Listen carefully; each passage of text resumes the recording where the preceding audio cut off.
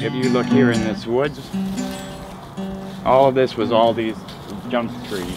I need to pull them out. I can't just cut them off the stumps, because if I hit them with the tractor, the small blades on the tractor, it's not good. So I want to pull them out, and that's why I'm doing it, clear up the woods. So eventually I want to clear out all of this woods, but there's a lot of work to get it done. And I have this Kubota L-series tractor. I hook up a 5/16" high tensile chain, and it's important to put it around the tow bar. You just wrap the chain around the stump of the tree, and I use an old rim from a tractor because the chain fits right over it nicely like that, right in the rim.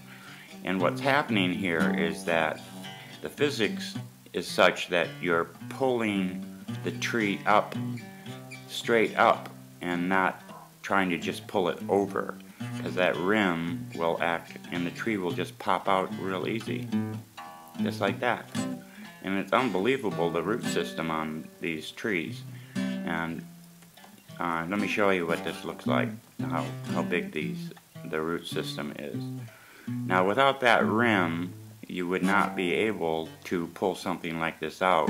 At least even with a four-wheel drive tractor, all you would get is slippage. The wheels would spin, but with the rim, it pulls it right out. So there you have it. That is the tree, about a 4-inch diameter, and that's the root system. Amazing, isn't it? Just need a rim, 5/16 high tensile steel.